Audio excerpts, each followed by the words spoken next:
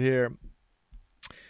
All right, I am here with Dr. Michael Heiser. Michael Heiser is a Old Testament scholar. I'm going to read part of his credentials here off of one of his older books. He's a specialist in the fields of biblical studies and ancient Near East studies. He has worked for Faith Life, famous for putting out the Bible software Logos. He has an MA in Hebrew Studies, a Ph.D. in Hebrew Bible and Semitic Studies from the University of Madison, Wisconsin. Has published widely in scholarly journals, written several books. I'm holding up two. For those of you who are watching on YouTube, this is both a podcast and a video. This is the one that I think made you maybe most well-known, called The Unseen Realm. I'm blocking some of that. And I want to talk a little bit about that book. The one I would like to focus on is this. Is this your most recent book on demons? Yeah, that's the most recent one. The most recent. And I have been diving into this. You know what motivated me to dive into demons is because my 13-year-old daughter has had a fascination with the nephilim and giants in the Bible. No, my wife is really concerned. She's like, I don't know, is this okay? Like, she wants to just keep talking about these nephilim, and she's doing all this study, and she has notes. She's looking at passages, and she saw this book and saw that you talk about the nephilim. And I'm like, it might be a little more academic than you're looking for, sweetie, but I'll read it, and maybe we can have a dialogue about it. Michael, thank you so much for being on Theology in the Raw. Yeah, thanks for having me. So the unseen realm. And I told you this over email that, you know, I've done a lot of study in early Judaism. That was part of my PhD, and Old Testament studies. It was actually in New Testament, but with a lot of, it was almost mostly early Judaism with a lot of Old Testament background leading up to the New Testament. So when you started talking about things like the divine council, you know, that Satan in Job 1 might not be Satan as we assume, you know, it might just be one of the divine hosts, you know, an adversary. And it just, to me, I didn't find it that controversial just because I had already kind of worked through some of that in my PhD studies. And I didn't, in a sense, you know, when you're doing academic study outside of kind of a denominational pressure or Christian subculture, you just kind of read the Bible and it's like, oh, this is what it says. But apparently you're laughing. Apparently, some of these things are controversial. So could you maybe just give a really quick summary of what are some main things you talk about in the unseen realm, and maybe some of the controversy that is stirred up, or some of the, you know, just leave it at controversy. Yeah, well, I'll try to do this with some brevity. It's a challenge, though. Yes. You know, in Unseen Realm, I'm really trying to do several things. You know, the book begins where I tell people about sort of my own watershed event in Grad, Wisconsin. 8 minutes before church, and I had a friend who was there in church with me, who had his Hebrew Bible with him, and I don't know what we were talking about, but the way the conversation ended was life-changing for me. And, you know, again, I can't remember what the context was, but he hands me his Hebrew Bible and says, you know, you need to take a look at Psalm 82 in Hebrew. And I wasn't a newbie. I had 2 master's degrees. I had taught for 5 years. I taught 20 different courses. I'm in a doctoral program, you know, in a really good, you know, Semitics program. And I had never done it, you know, and I read that, and you know, Elohim Nitzav Ba'adat El, you know, God, capital G, because Nitzav is a singular participle. It's only one Elohim there. You know, takes his stand or stands in the divine council. And then the next line is Bekerev Elohim Yishpot, in the midst of the Elohim, in the midst of the gods, he passes judgment. And obviously it's not about a trinity, because if you keep reading Psalm 82, they're corrupt. You know, the other Elohim are bad. You know, they're either inept or incompetent, or, you know, bad, or all that rolled into one. And I looked at that and I thought, boy, that looks like a pantheon. God, the God of Israel, the God of the Bible, judging a bunch of other gods. And it sure doesn't sound like idols, because, you know, if you take that, you know, you keep reading, you get to verse 6, where the speaker, who's God, says to this group, I said to all of you, plural pronoun, you are gods, Elohim, sons of the Most High, Hmm. plural. And again, idols aren't sons of the Most High. But you're going to die like men. And then you go over to Psalm 89, you get the same council language, you get the same sons of God terminology, and they're the councils in the skies. And, I was lost. Like, what am I going to do with this? But fortunately, providentially, I had another thought, and that was, I bet Jesus knew this verse. Hmm. I bet Paul knew it. I bet other New Testament writers knew it. And somehow, the theology that they articulate with clarity about the uniqueness of the God of Israel and the deity of Jesus, that somehow this passage doesn't overturn that. There's got to be some way where this fits together and makes sense, but I didn't know what that was. And so I couldn't, God knew how to, the Lord knew how to push my buttons, because I couldn't let it go. Eventually it became a focus of my dissertation. I saw that it needed to be married to the two powers in heaven idea, that Siegel was correct, that, hey, the Jews got this from somewhere. And then he has two sentences about where they might have gotten it in his really important book, Two Powers in Heaven, which was, by that time, that was 1977. So that's really old. But I, again, had never encountered it, because my experience was like when you get to the doctoral level, they're not letting you read in translation. Right. Yeah. We're not doing this anymore. Yeah. You're going to have to read the text in context, the way the ancient writers thought about it and the way they articulated it, what they meant, what their audiences thought when they were reading this. We're done, filtering it to you through whatever tradition it is that you like. Yeah. That's over. It's a wild, wild west, man, once you get at that level. Yeah. And that was, it was a wonderful experience, because when I had to work through there's a fear, involved in this, where, and again, this is going to sound goofy, but it's like, if I really decide to read the Bible the way an ancient writer wrote it, and the way that his readers, because he's writing it to an audience, this is intentional, it's not random, I'm just going to scramble some words down, and 1,000 years from now, they'll figure out what this means. It doesn't work no communication works like that. So, but if I go down this rabbit hole, if I take the red pill here, I don't know where I'm going to land, and I'll probably lose friends. I'll probably be ineligible for jobs. What church is going to want me? I mean, you go, all these things go through your mind, and it's like, I couldn't let it go.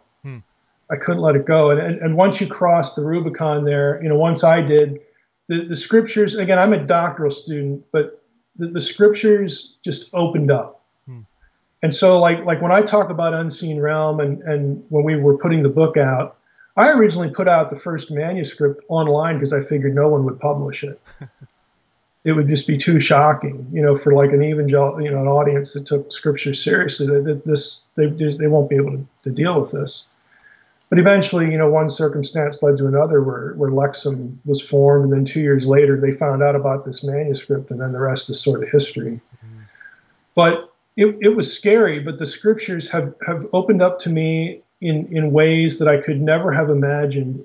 And it really was like reading my Bible again for the first time as a doctoral student. Can you unpack, maybe for an audience that might not understand quite what is the controversy here? I mean, and so, maybe just to explain it to somebody that hasn't quite followed. In Psalm 82,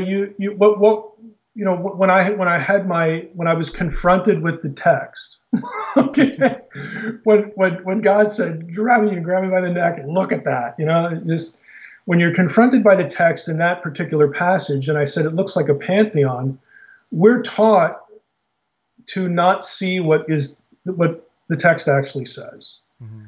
Again, it's the Trinity. These aren't really gods; they're idols, or they're Jewish elders, or whatever, and anything but what the text actually says.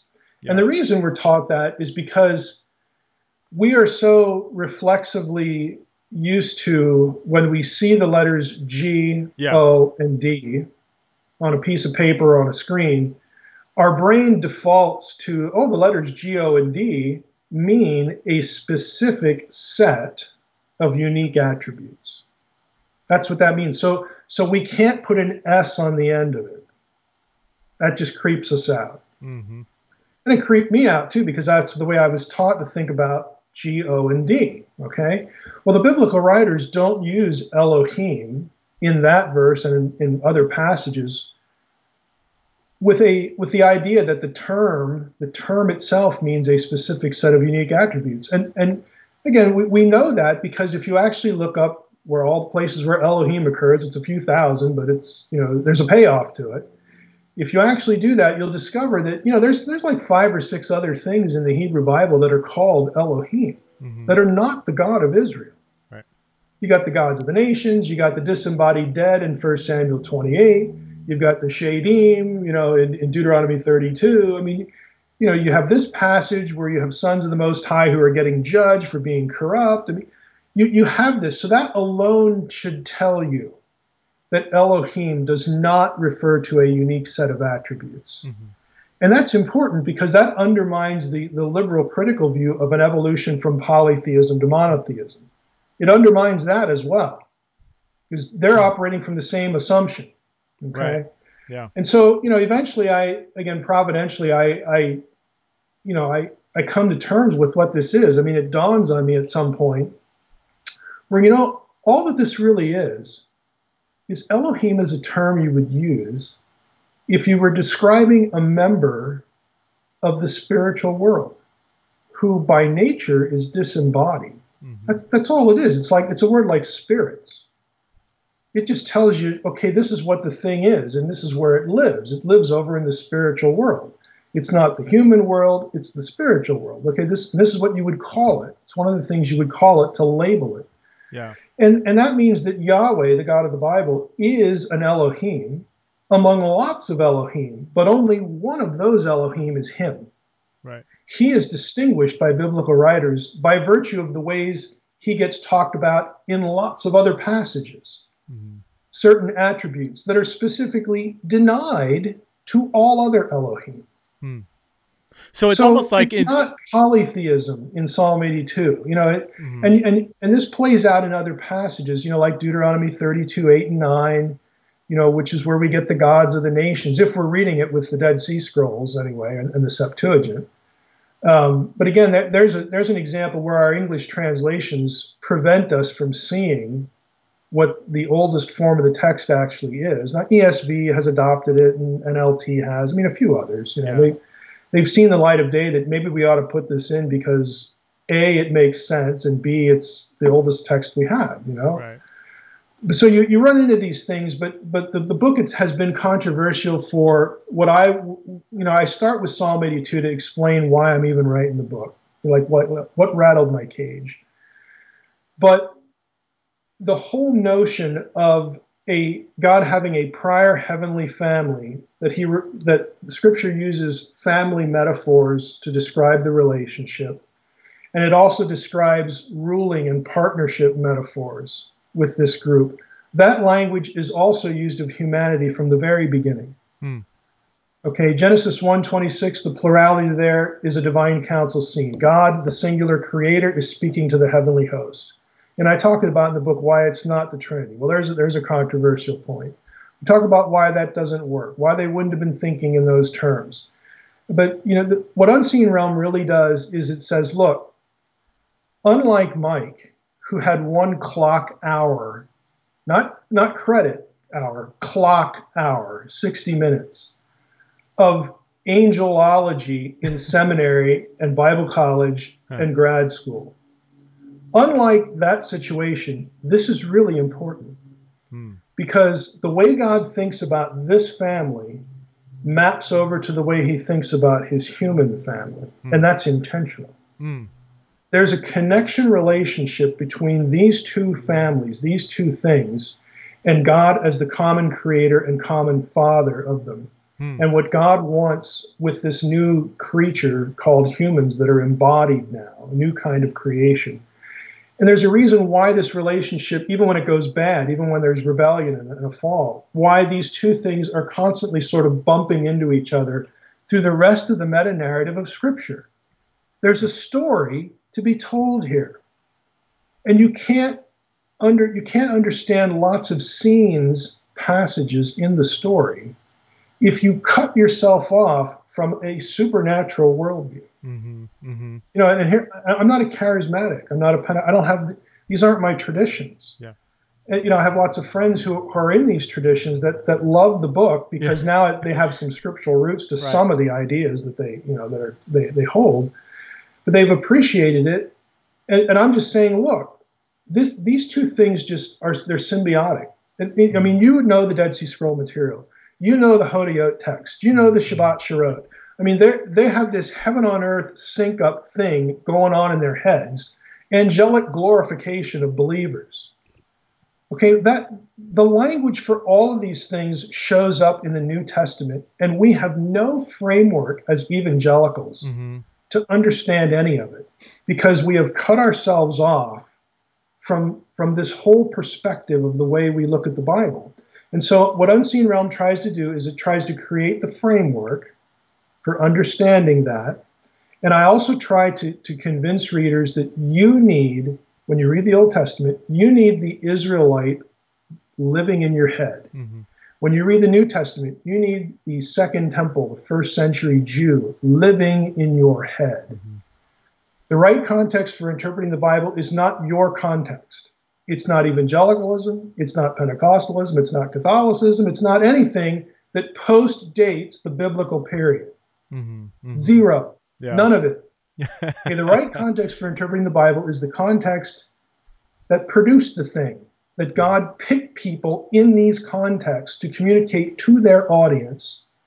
And if we can get them living in our heads, we're going to understand a lot of things that look really strange to us now. Mm-hmm. Or that, you know, our churches are filled with people who know lots of data points. They do know, you know, a good amount of Bible, but they have no framework in which to understand these data points. And so they can't see how these things interconnect. Mm-hmm. They can't see the intelligent interconnectivity of Scripture. Yeah. You know, and so I'm just trying to kick that can down the road a little bit, you know, to please consider reading the Bible in this way and focus on the meta-narrative and have this worldview in your head. Don't be a modern. Don't be a post-enlightenment believing skeptic, okay? Don't be that person that you're actually born to be, okay? You know, and that's the hard part because we are modern. We live in a technological society. We have Christians who are selective believers in supernatural content. Mm-hmm. Oh, I need Jesus. I need God. I need the concept of sin to mean something because then salvation means something. You know, these are all spiritual, theological, you know, supernatural contexts. And we need this column A, but the stuff in column B, like that 1 Peter 3 passage, or that Genesis 6 stuff, man, that's just, I can't deal with that. Well, surprise, surprise, both columns, both buckets come from the same source. When you talk about the divine counsel, so what, instead of envisioning, you know, a white guy and a beard on a throne, just making, you know, decisions, you know, parting the Red Sea and doing this, or even if we can expand it and be more Trinitarian, that you got Father, Son, Holy Spirit kind of, you know, like at the shack or whatever, you know, making these decisions. You're saying biblically, we should envision God, to triune God, with a whole council of angelic beings. And when they're deciding to do something, he is conversing almost like a judge, I don't know, with a jury and an attorney, and you have an advocate and an adversary, and it's way more, for lack of better terms, messy than we make it out to be. Yeah, there's participation, and God enjoys participation. You know, all of these are metaphors that the writers are forced to use the language of order and decision making and royalty, especially, you know, the royal court, to talk about what God is up to, and you know, again, the meaningful input of his counselors, his advisors. You know, these are simple ideas. Do you like order or chaos? Well, you know, I like order. Well, that's good. You like order because you're smart, right? Yep. Well, is God intelligent too? Well, sure. Well, it stands to reason then he'd like some order, okay? And so to talk about God, we map over the conversation that help us express these things, just order and disorder. We map that, the biblical writers map that onto the spiritual world because they have to. It's not their world.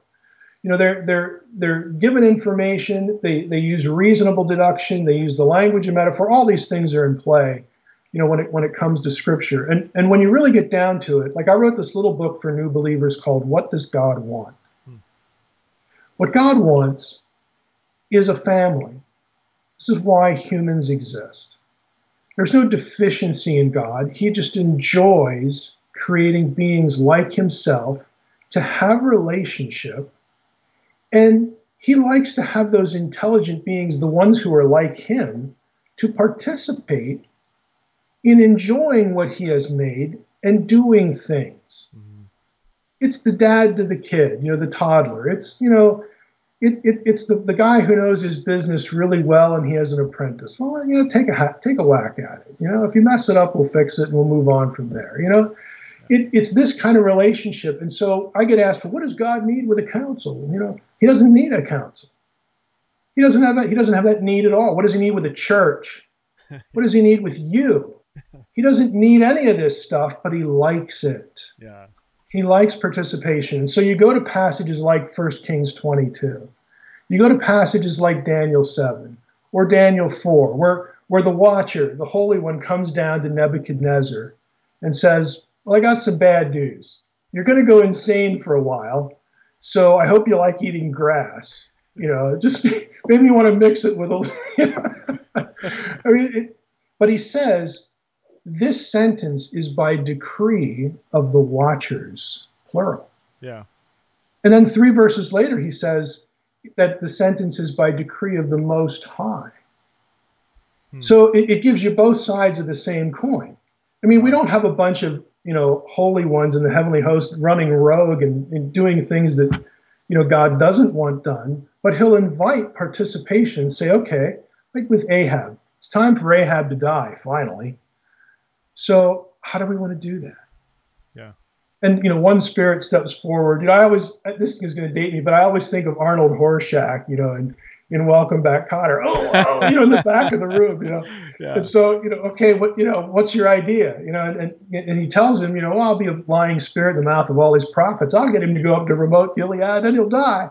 Yeah. And God says, yeah, that'll work. I know Ahab, he'll buy that. I mean, but if he would have come up with something stupid, God would have just said, I will call on you later. Anybody else? I want good ideas here, not stupid ideas. That 2 Kings 22, I forget the verse. Is it verse 20? Yeah, 1 Kings 22, 19 through 23. Yeah, if you're listening or watching, go read that passage with it. Just pretend like you're not a Christian. You never read the Bible. You're just reading a text. And what would you envision? That is it's disturbing for evangelicals that have a lot of presuppositions, and we all have presuppositions. It's normal. It's part of life. But I think it takes a lot of courage to be open to say, maybe my presuppositions need to be bent around this text rather than bending the text around our presuppositions. I want to transition though to Genesis 6, because this is a passage that has intrigued me for years. And, as a scholar in early Judaism, Genesis 6 is kind of like the John 3:16 of early Judaism. There's few Jewish texts that don't mention this passage. And unlike many other things in early Judaism, or as we say, early Judaisms, this is the one passage that had a kind of a unanimous interpretation. It is. Isn't that ironic? No. So can you unpack? So let's talk about giants and demons and angels having sex with women. Okay. Unpack the story of Genesis 6 for us and what happens in the aftermath of that. It's actually a good segue into the demons book because, I like to say about Unseen Realm, and I would say the same thing about demons, that the dirty little secret of Mike's books is that he never had an original thought. Yeah. Okay. What I do is I take scholarly stuff and try to make it decipherable to people who care and connect dots. I'm a dot connector. Okay. So all the stuff in there you can find in academia. Mhm. As you like, I'm going to have to steal your Genesis 6 is like John That's 3:16 fine. because you're right. It's like this is like one of the few things that like everybody's just towing this line. Yeah. And what you have here is you have essentially, if you asked a Christian, and the average Christian, why is the world such a mess? Why do we have evil and all this? Chances are they're going to say, oh, it's the fall. Don't you read the Bible, you dunderhead? That's the fall. Well, if you ask the same question to a Second Temple Jew, that's not the answer you'd get. The answer you'd get is, well, there's actually three reasons why the world is just like going to hell in a handbasket here. We've got, the problem in Genesis 3, yeah, that was like a kickstart. And then we got Genesis 6, and that's really bad news. And then we've got what happens at Babel with the disinheritance of the nations and all that. So we got really three reasons. Of course, if you think that way, you think that the Messiah is supposed to fix all three. Okay? You're looking for reversal in all three. But what we're trained to do is we deny the second one. The third one we never find because we're not reading the text with Qumran in Deuteronomy 32, 8, and 9. So we're like 1 out of 3 pegs here. But when it came to Genesis 6, everybody in the Second Temple traditions, they saw this as not so much a problem because of the Nephilim stuff. Okay, yeah, we get that. And as I talk about in the Demons book, I go into more detail about what the Mesopotamian backstory to that is with the Apkallu, which, I'm just standing on the shoulders of the work of somebody like Amar Anus in Helsinki, who, recollated, all that Mesopotamian material and asked the question, hey, all this flood stuff that's in common that everybody knows about, does it talk about like the first 4 verses here specifically? Can we look for that? And so he did, and everything maps over, which is the neat thing. So there's a backstory here that Genesis 6, 1 through 4, the writer there is shooting at Mesopotamian theology in some very specific ways. And what happens is, we've got this giant problem, okay? Because we've got the sons of God, the cohabitation language is typically the way everybody understood this. I talk about an unseen realm, that there's sort of a mythic way to honor the supernatural trajectory here. And that is to read it like you would be reading about Abraham and Sarah, where there's no, God doesn't do anything sexually with Sarah, but nevertheless, he does something that a population emerges out of this woman. Maybe that's what we have. I don't really care. But what I care about is that we read it with the ancients, that there's a transgression of heaven and earth here.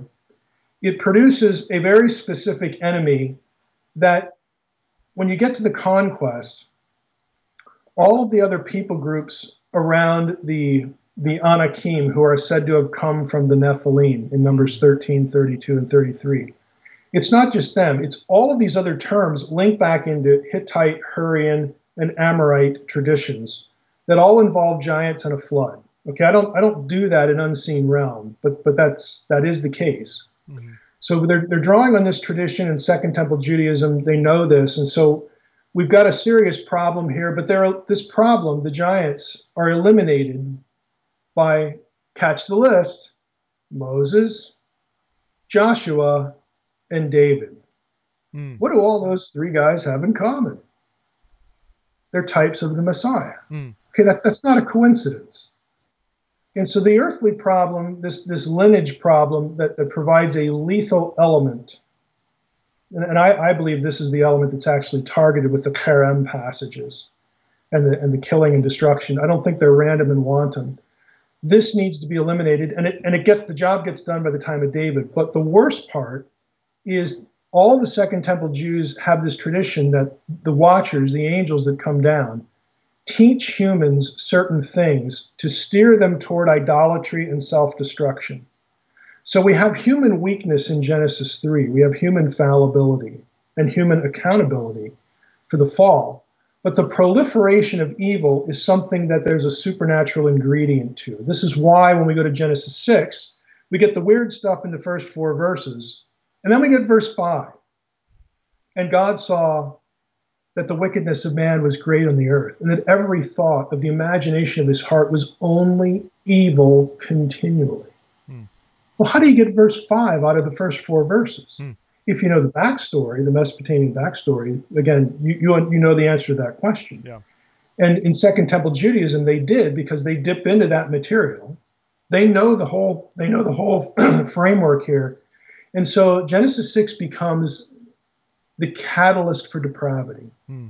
It becomes a means by which supernatural beings that want their own imagers, that want their own peoples to rival Yahweh, that essentially see how one of their own kind was treated after the first rebellion, how Yahweh is only interested in redeeming humans. And he condemns one of our brethren. Okay?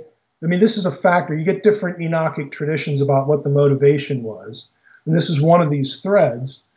But where it leads is that you have a situation where humans are now going to be taught weapons, arts of warfare and bloodshed and seduction and idolatry and astrology.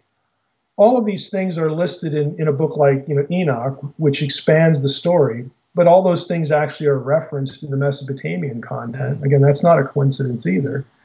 So all of these things produce catalysts to drive people away from a relationship with the true God and toward self-destruction. Instead of healing what happened in Genesis 3, now we've made the problem worse. And it's going to get worse too by the time you get to the Babel situation. But this was about depravity in Genesis 6. That was the thing, that's the constant touch point, like Miriam Brand in her dissertation that's now published on the origin of evil, Second Temple Judaism.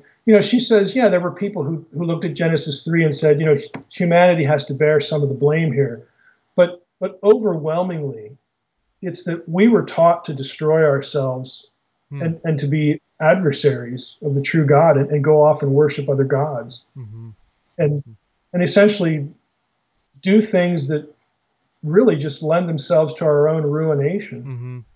We were taught to do that.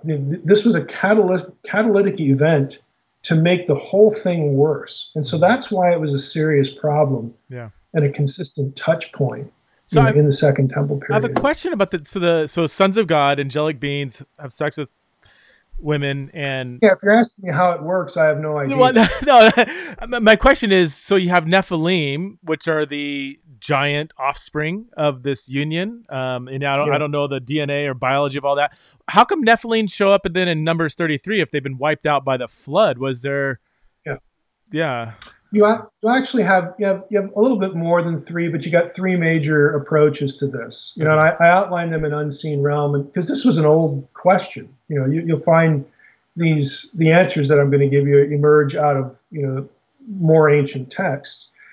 And one was, well, Noah. Somebody in Noah's family was, for lack of I'll use a modern word, a carrier. Okay, Noah was righteous in his generation. It's not Toledot, the genealogical word. It's Dor, like his time period. Okay, and we have to admit that Dor is used in one passage for genealogy, so I'm aware of that. But this was one of the views that Noah, there was something wrong with Noah and his family, because you have later texts in the Second Temple period that have Noah as a giant. You've got the Genesis Apocryphon, where Noah's parents are arguing, like Noah's dad says to his mom, "Hey, are you sure that's my kid?" And she's like, "Oh, it's not the Watchers. Don't you remember the other night when?" Okay. So you get texts like this that show you they're thinking about it. So that's one option. The other option is you have a regional flood, not a global. By that and unseen a little bit, and then the is if you go to Genesis 6 in verse 4, where it says, and there were nephilim upon the earth, in those days, okay, and also after, when the sons of God went into the daughters of men. Now, if you look, Gesenius actually comments on this, that you take that particle combination followed by an imperfect verb form, which is what you have in Genesis 6:4, and it can mean a continuative activity. In other words, what happened here happened afterwards as well. So there were some that thought, okay, maybe this is what is going on. But this is a very old question. I don't really, I view my job in Unseen Realm as sort of telling people, well, here are the buckets, be warmed and filled, pick the one you like, or, whatever. there are reasons why I kind of like the regional flood idea, but that plays into the sea people and the terminology with other people groups that share the same tradition. So I don't know that that's the case, but Yeah.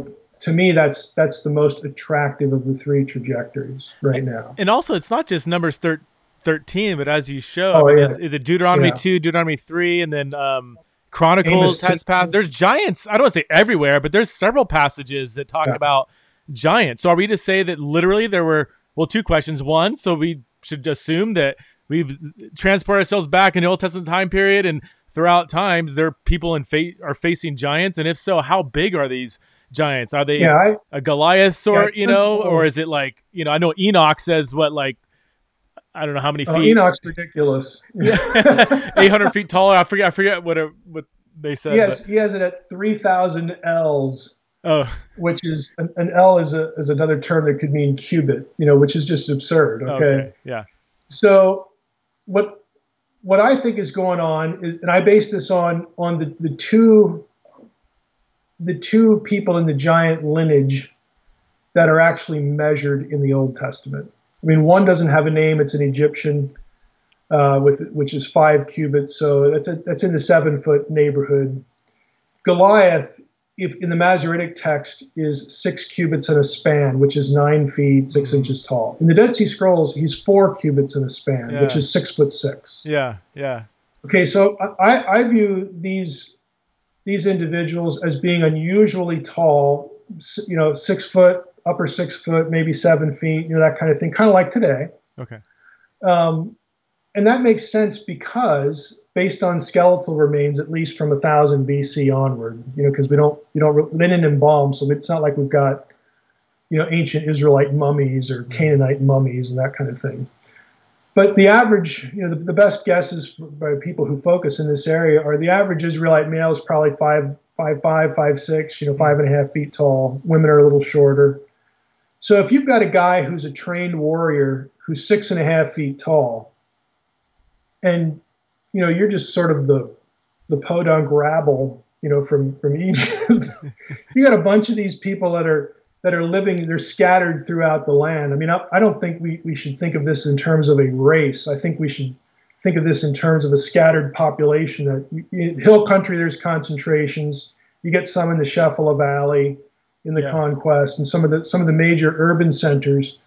But you've got these people that they keep running into, and it's like, we're just toast. I mean, you could see where the 10 spies would come back and say, to quote the Aliens 2 movie, we're just dog meat.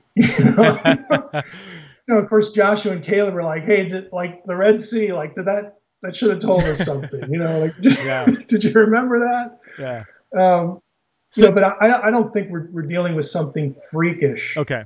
Here or Hollywoodish or cartoonish. Now I think these are people who are just unusually tall, and that's how their height is parsed. Okay. Based upon the Israelite story. Would you say though that they do have a genealogical background that's a combination of spiritual and human, like Genesis 6, or is that the later anakim? Are they just more purely human? And I would say again, I'm one who says that the Bible doesn't teach us anything intentionally scientific. Because if that was the point of the Bible, God made some really terrible choices in authors. Why would he pick somebody living in the 2nd millennium BC to tell us about advanced physics? Like God, couldn't you realize that that's just not going to work out really well? God just downloaded all that information and secretly encrypted in a Bible code. Well, that's great. That means everybody who read it, nobody could understand it. Yeah, that's wonderful. There's the communicative enterprise for you right off the bat. So I'm one that says this has nothing to do with science. So I think we should resist using scientific language. Nevertheless, I will say that because all of these groups wind up going back to, Babel is such a big deal. Babel and Babylon pop up in the craziest places in the biblical worldview in all periods. Mm-hmm. So much of this, the language group terminology winds up either in Amorite traditions, and we have to realize that Hammurabi was an Amorite. This is the Amorite dynasty of Babylon. Okay, the Amorites, that actually means something to an Israelite. It means lots of chaotic, spooky, spiritual stuff, all right? So we've got Amorites, we've got Hurrians, we've got Anatolians, the Hittites. They all have these same traditions because they're culturally mixed to a much greater degree, and also prior to Israelite occupation. They all use cuneiform, for instance. They all have the same sort of flood stories and all that kind of stuff. Because it goes back to the great chaos enemy Babylon, I would say that there is a spiritual heritage here in some fashion. I don't know that we can use the language of DNA because, frankly, how do you get spirit stuff in DNA anyway? It just doesn't seem the right way to talk about this kind of thing. But I think in view of who these people were and where they came from, when you saw among their ranks somebody unusually tall, the first thing you thought of was the Apkallu, like Gilgamesh, the giant warrior from this is who the Babylonian gods raised up to oppose us. I mean, there's really just literally no other way you're going to parse this people group and that subset within that people group.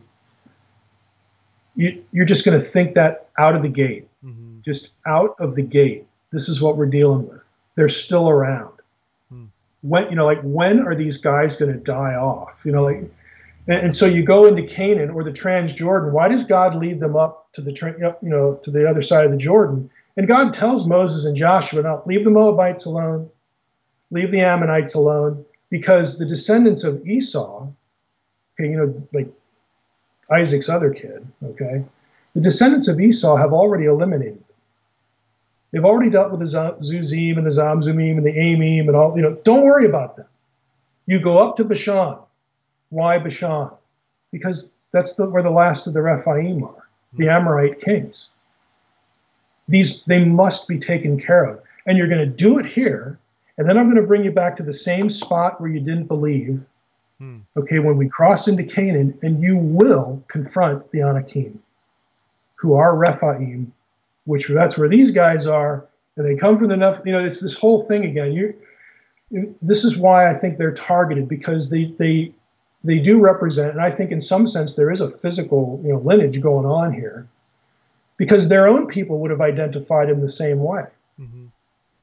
They would have believed that these people descend from the gods in some way, and they have this lineage to them, this post-flood Apkallu tradition. So both sides are going to be thinking about these individuals the same way, and they become the thing that has to be targeted and dealt with. Can you explain the most lethal threat? Can you explain the family tree of the three terms you use? So Nephilim, Rephaim, and anakim. Is that right? And what's the relation? Is Nephilim the overarching category? Yeah, anakim is a term that you'll see in Deuteronomy 2 and 3, and in Numbers 13. This is the group where, when the spies go in, they bring back the report and they say, "We saw the anakim in the land." The sons of Anak is another way they're referred to. Yeah. And it says explicitly that they come from the Nephilim. So anakim is an important term in the Canaan side, Canaan proper. Yeah. On the other side, the anakim were called Rephaim. Okay. So you get this terminological mix. If you read through Deuteronomy 2 and 3, it'll say that the anakim, are Rephaim, and that's where you also get Amorite, referred to. But Amos 2 sort of lumps them all together. When Amos talks about the conquest in Amos 2, 9, and 10, he refers to them all as Amorites, tall as cedars and all that kind of stuff. Okay. See, it's kind of interesting. Canaanite and Amorite and even Hittite are actually umbrella terms for the pre-Israelite occupants of the land. And then a subset of them are these other guys, like Ezekiel. There's a reason why Ezekiel 16 starts out with, our father was an Amorite and our mother a Hittite, or I don't know if I have those two reversed, but I mean, there's something going on there that's actually significant to an Israelite mind. Yeah. But these are the guys, so you get these terms, used with some geographical concentration, but they do overlap too. Okay. And Rephaim is important. I think this is what you're angling for, because in Second Temple Judaism, when you killed one of these, their disembodied spirit is what became known as a demon. Okay, the seeds of this idea are in the Old Testament in passages like Isaiah 14 and Ezekiel 32, and there's a couple Psalms where you have the Rephaim in Sheol. Right. Okay, and they're not handing out party favors. Okay, you just you don't. This is a place you don't want to be to begin with, and now they're there, and again it provides these little kernels, these little data points for linking that term with the biblical material of the giant clans. When they were still alive, on Earth and all that, and then some of these places like Bashan and Ashtaroth and Edrei, which even in Canaanite texts were viewed as gateways to hell, gateways to the underworld.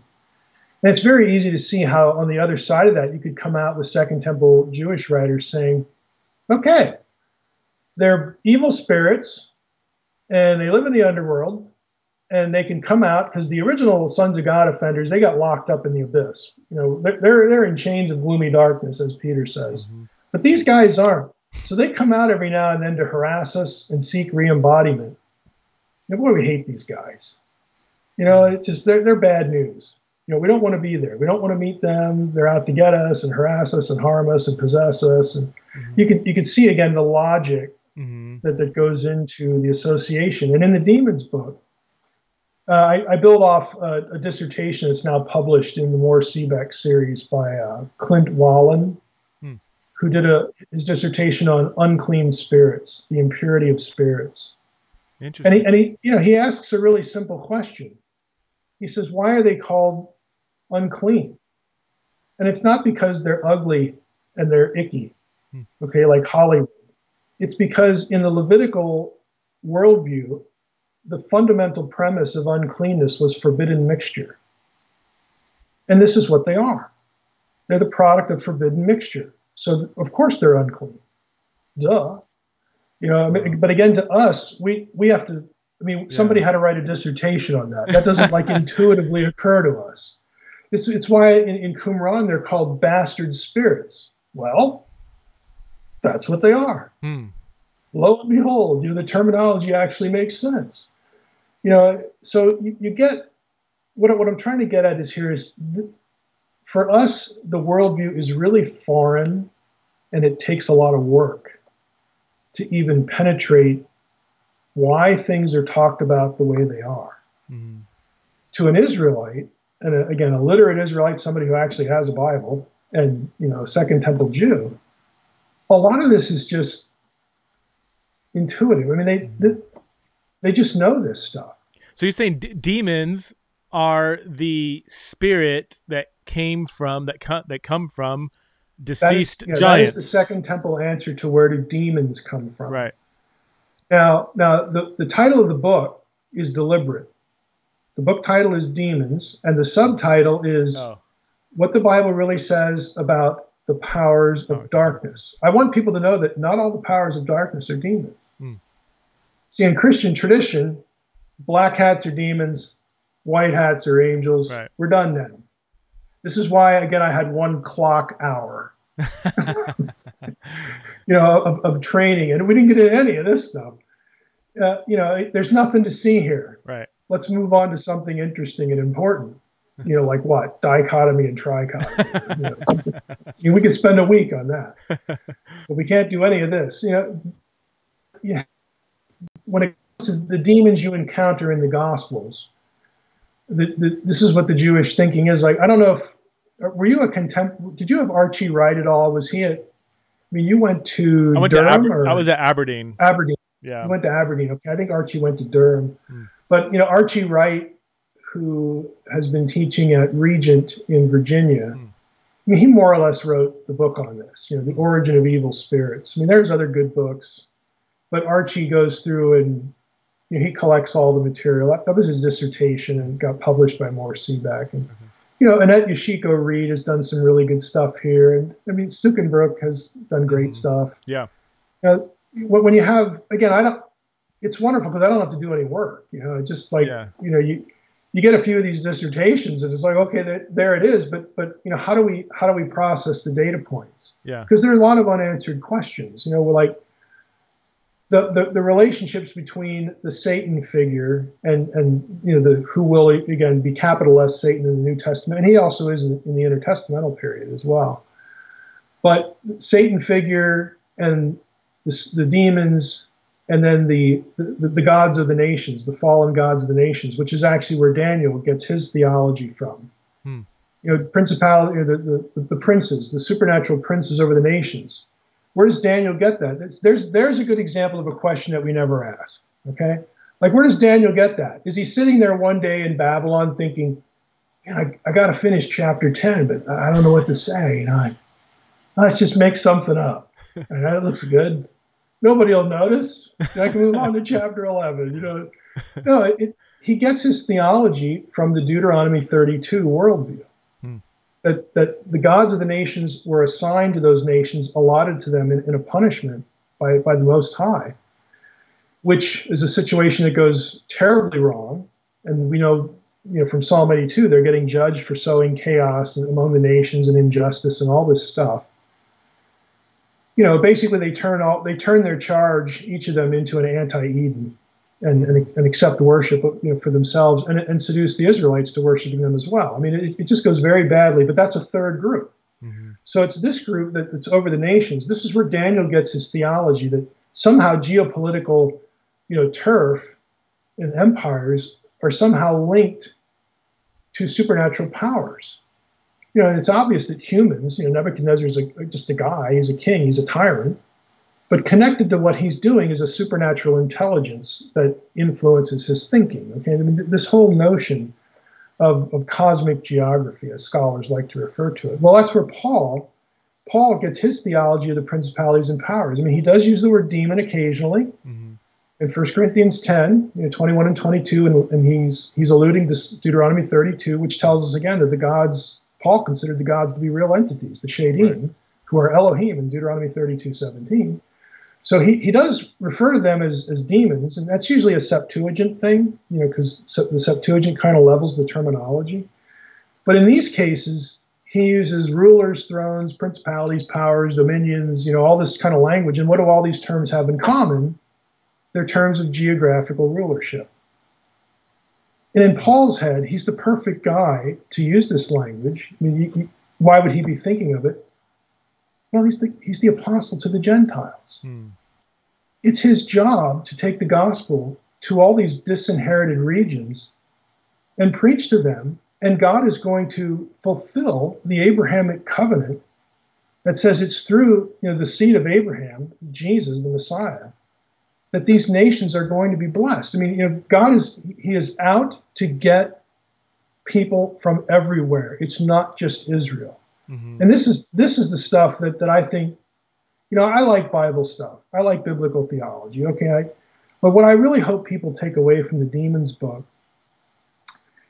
is I hope they are alerted to and arrested by Paul's connection between the resurrection and ascension and really the kingdom of God with the nullification of the authority of the rulers and principalities and powers. Paul connects those two ideas when he talks about the resurrection.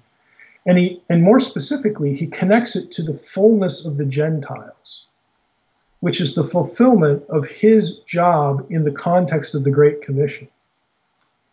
So in other words, when I get asked what spiritual warfare is, my answer is really simple.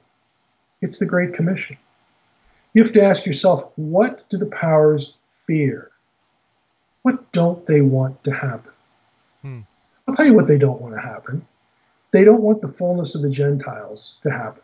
Wow. Because as Paul says, when that happens, Israel will have its awakening, whatever all Israel means, okay? But the fullness of the Gentiles is a catalyst to the awakening of Israel, and then the end will come. This is when the sentence passed in Psalm 82 is going to be carried out. They're done. they're destroyed. They're not just nullified in the authority they have. That's been withdrawn. As soon as Jesus sat down at the right hand of God, okay, we're done with that. They have no authority over the people living in these places. The Lord says, go get them. I mean, you have the authority now. The Great Commission, the verse we all miss, verse 18. It's not just Matthew 28, 19, and 20. There's verse 18. Okay, all authority has been given unto me in heaven and on earth. Yeah. Okay, well, why is that new? It's because by God's own judgment, the Gentile nations had been under dominion of other gods. We're done with that. I wish we had time. I could tell you a great story about me going on a pagan podcast. Oh yeah. Where this, I'll give you the short version. So I get an email one day, and it's signed by Hercules. So it's like, okay, Hercules sent me an email, so I should probably reply to this one. So I emailed this guy back, and we got into a conversation, and he said, look, he said, I'm going to be upfront with you. He goes, I'm a pagan. He goes, I worship the gods of Greece and Rome. And I just read your little book, Supernatural. He goes, I loved it. He goes, I finally found somebody that will know what I'm talking about when we talk about the gods. He goes, will you come on my podcast? And I'm like, well, sure, this sounds like it'd be fun. Why not?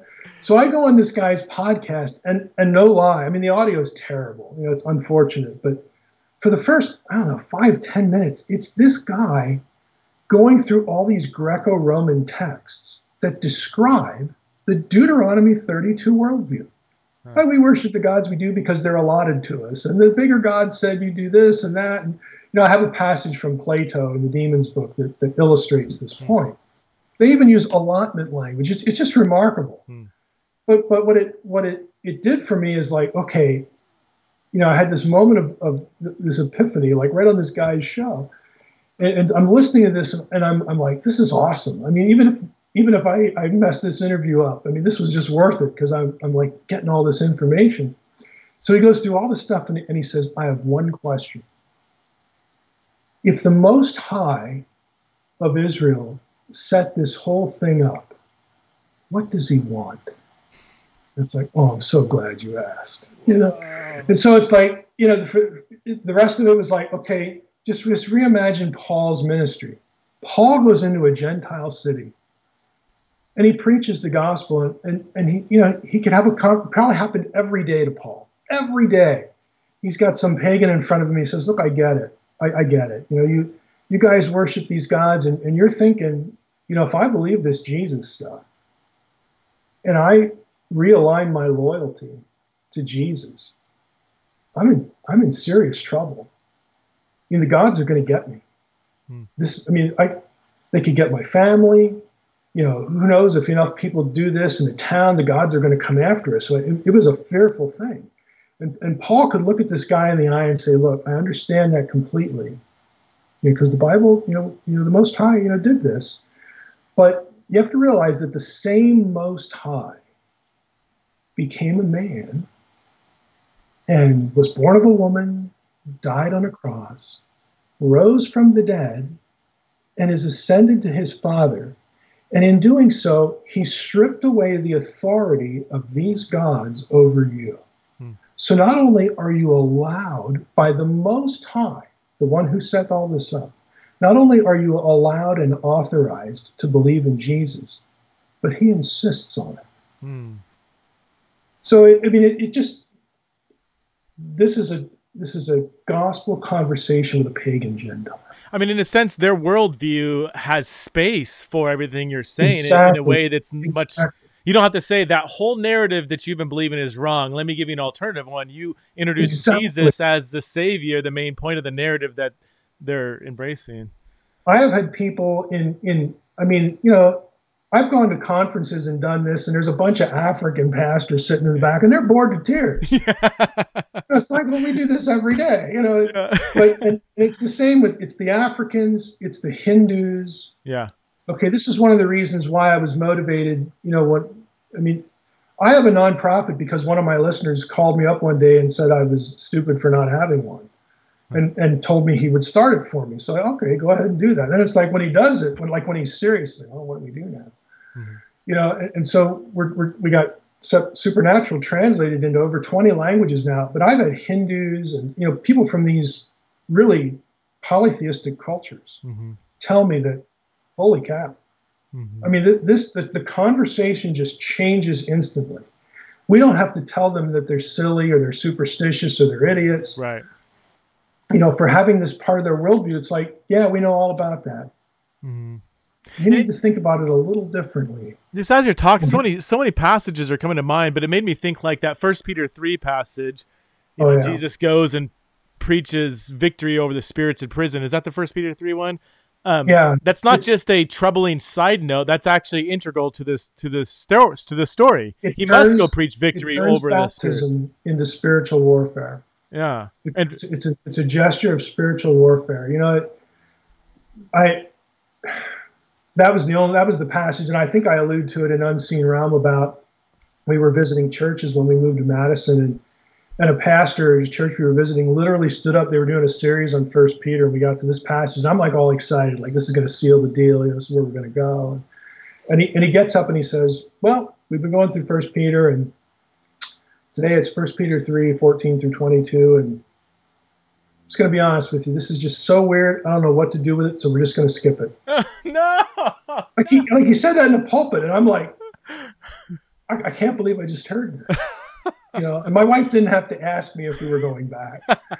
So, but it's like all you need for the passage. I mean, you look at it, and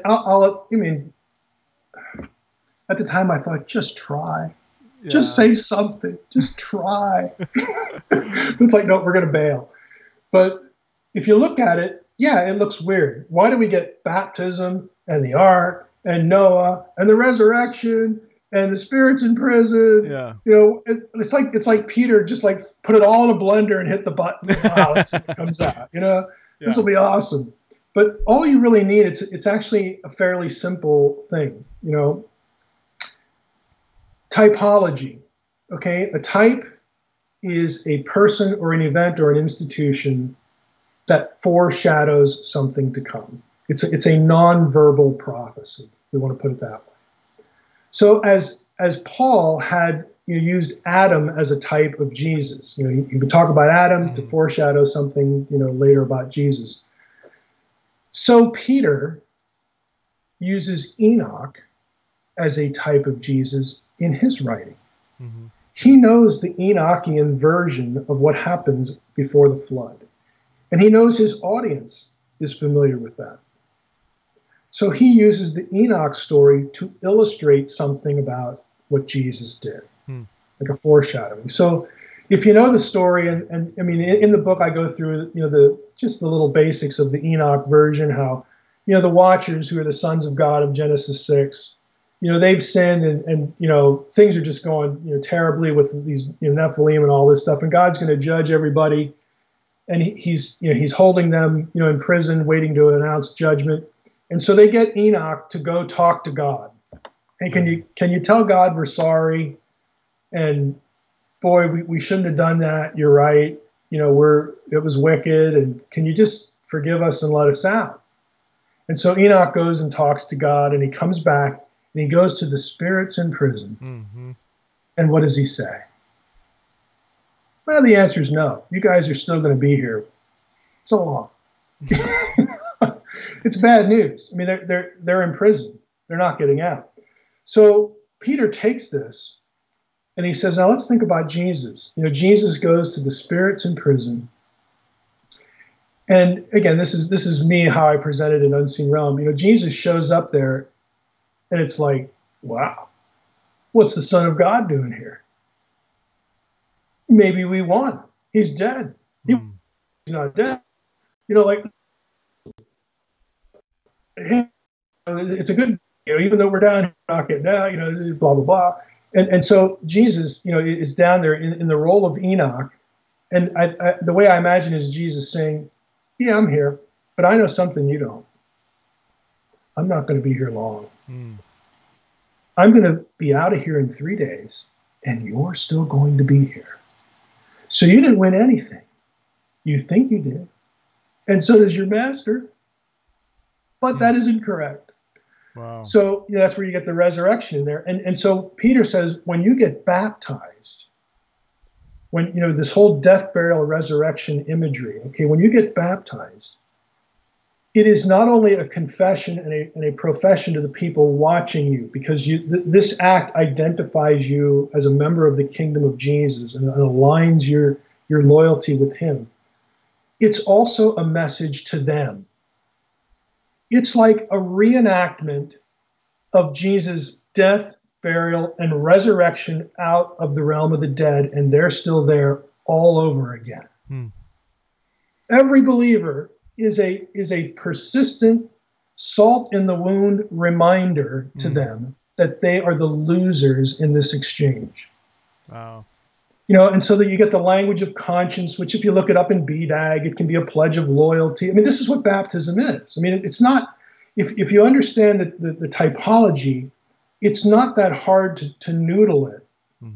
But there's a gap there. Why? Because we're Protestants. We don't talk about Enoch. We don't talk about that Dead Sea Scroll stuff, or that Second Temple, whatever it is. We just read the Bible. Great. Yeah. Just like Peter, right? He had no idea what he was doing. And then we skip over passages in the Bible when we do. Right. I mean, I use the analogy of one Enoch. You have people always troubled by the quote in Jude or whatever. I'm like, look, one Enoch. I don't think it was inspired by God, but it was as widely read as Crazy Love and Purpose-Driven Life combined today. And we quote from spiritual, inspiring literature all the time. Everybody knew one Enoch in that day. Everybody knew Enoch, and the thing is, okay, you might want to, if you're driving and listening to this or watching, and you shouldn't be because it's video, you might want to pull over the road. I'm going to say something shocking. Take out a pen. Biblical writers read books. There you go. Yeah. They really did. They were literate. They read books.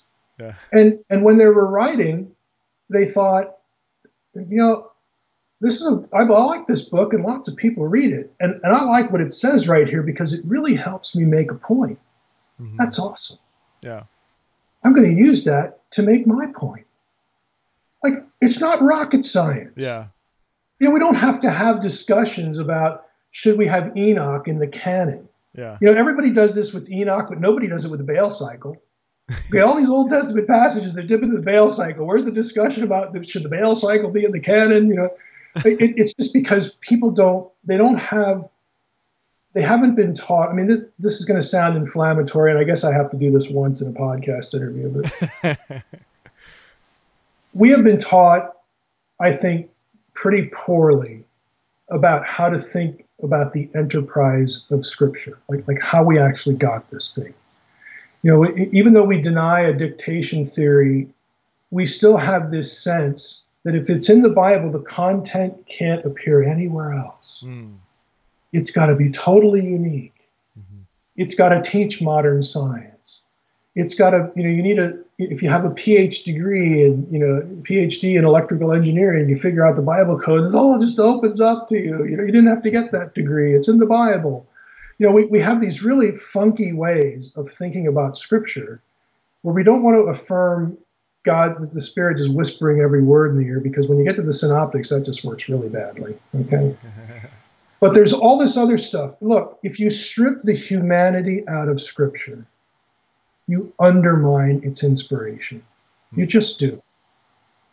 That's good. I think what we really need is to get a better appreciation for a providential view of inspiration, that God was involved in the lives of these writers from the very moment of the moments of their childhood all the way up through their adulthood, what they knew, what they experienced, what they learned. I mean, all of these things are contributing factors, and God maintains an interest in these people because he knows at one point in history they're going to be at this place at this moment, and they are going to be equipped to do the job. It doesn't have to. What we've done is we've turned the Bible into a channeled book. This is what UFO cults do, folks. Okay, we've turned the Bible into a channeled book, and we have stripped out a moment by a moment providential interest and oversight in the whole thing. And it makes it vulnerable to criticism. And we can't process simple things like a biblical writer liked a book that he read and thought it would be helpful. Yeah. Like, we can't process that. Yeah. You know, well, Michael, I could talk to you for hours. We're over an hour here, and I don't want to cut in too much of your time, but I would highly recommend. Just means I don't have to go to another meeting. Yeah. So I mean, Unseen Realm sold over 100,000 copies, right? So I think people, a good percentage of my audience is probably at least familiar with it. If you haven't read it yet, I would highly recommend. I don't know, Demons. I have this line around the house, and my kids are like, what are you reading? I'm like, yo, this is good stuff. You got to check this out. But I highly recommend Demons. It's a lot of the stuff we've been talking about, you go into great detail. I mean, what I love about your work is, as an academic who likes to speak broadly to the church like you do, I mean, your books are, I would say, very academic, but they're also very clear too. I mean, it helps if you know the languages, and you do go, deep in ways that if someone's not familiar, they might be a little lost. But I find your books to be very clear for academic work, which is, as you know, is not always, the giftedness of academia. But where else can people go find your work? You have a website, right? And the Nerve Center is DR, as in doctor, DRMSH, so just DR in my initials, drmsh.com. It takes you to everything else. For the books, just go to Amazon. Everything's up there. I have a Fringe Pop 321 YouTube channel where I've been in the fringe community for over 20 years. So we try to do a gentle, in other words, non-confrontational apologetics response to crazy stuff you see on the History Channel and the internet and YouTube and stuff like that. So we're about 100 episodes into that.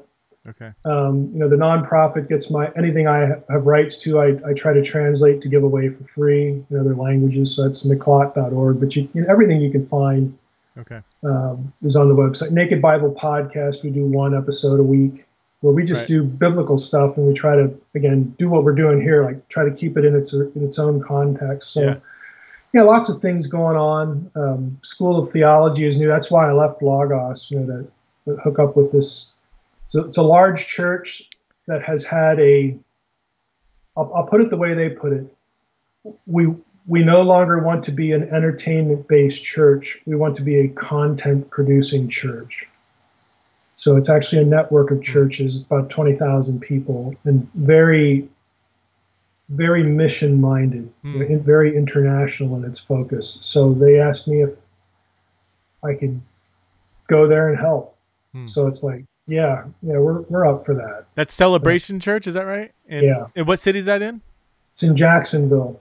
Okay, great. Jacksonville, Florida. So they have 7 or 8 campuses internationally, and a few other ones in Florida, and one in D.C. Okay. One in Washington, D.C. But it's, again, if you've ever wondered what would happen if like one of these huge megachurch networks all of a sudden decided or was confronted with the realization that, what we're doing here doesn't look a whole lot like the Great Commission, and maybe we should be teaching people and getting people focused on learning Scripture and doing our job. Yeah. Rather than having events. That's what we're dealing with. So it's been a 2-year process for them. I've been there since January, so it's still a work in progress. But it's kind of amazing to see a church just go through that. And just try to do what we're supposed to do. I don't really know I wish there was a better way to put it, but that's kind of it. It's good stuff. Thanks so much, Michael, for being on the show. We'll see you next time on Theology and Raw. If you're listening to the podcast, if you're watching the YouTube channel, please subscribe below, and we will see you again.